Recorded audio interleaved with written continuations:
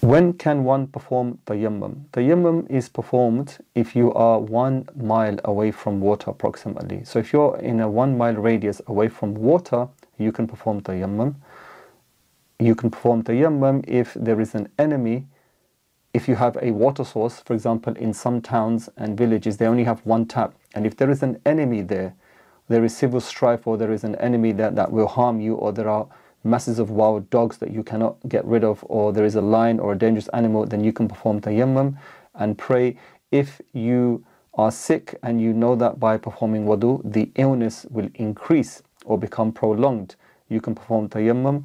But you need to know from experience. You can't just say, oh yeah, I've got a little bit of a flu and I'm going to now make tayammum. No, normally you can get away with that. Also, extreme cold. So if it's minus temperatures and you're outside somewhere and you need to make wudu, and you know that by making wudu in freezing water and you're going to be staying outside, there's a chance that you could get gangrene, you could lose the foot, you could get frostbite, then you would make tayammum. Also, if say you're on a journey and you come across a well and there's no instruments or tools for you to get the water, for example, there's no rope, there's no bucket, there's no mechanism to bring it up, in that case you would also make tayammum.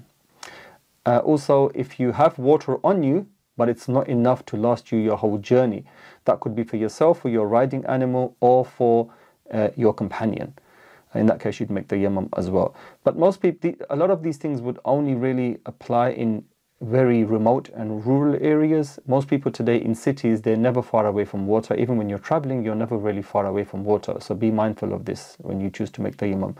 Also, when you're for the Eids, the Eidain and the Janazah prayer, because they have no makeup. Eid is once or twice a year, Eid is twice a year, and Janazah happens, it doesn't happen often, and once it's gone, it's gone. There's no makeup for it. So you can, and plus if you, in Eid prayer or Janazah, there's so many people that sometimes for you to leave and come back to make, in order to make wudu, the Janazah prayer or the Eid prayer would be over.